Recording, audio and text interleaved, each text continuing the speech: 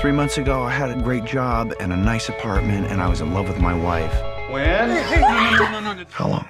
A year. First time. On our sides. Hello. I imagine by now you are well into the excessive facial hair phase of your depression. It's not a good time, Wendy. Dad's dead. What? Hi, sis. Mommy.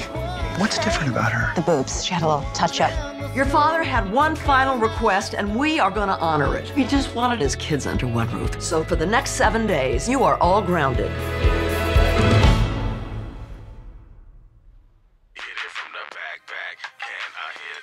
Hey. What? Oh, no, we're just sitting in an awkward silence. Whoops. We come apart there. Mom, close that robe. It's just breasts, Judd. Same ones you suckled at. No, Mother, those are not the same breasts you nursed us with. You got bionic breasts now. Judd Altman. What's it been, 7, 8, 9 years? What happened to Quinn? You guys didn't split up, did you? She slept with my boss. Well, that'll do it. Yes, it did. Done. Right. Is it the whole world or is it just his family? You need to put a baby in that woman, like, yesterday. Have you had your man parts checked? Since you may have emptied them over the years. My room is next to yours. My room is next to yours. This is the guy that slept with my wife. Who are you coming here? I'm Wendy Altman, bitch. Yeah, that's a princess cut. You guys are idiots, but you're my idiots.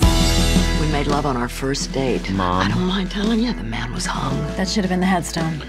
Clearly, she lost more than a husband. Starting over is complicated, and you don't do complicated, Judd. You never have. Anything can happen. Anything happens all the time. I've been chasing this idea about a perfect life. But life is unpredictable and irrational and complicated. And I want a complicated life.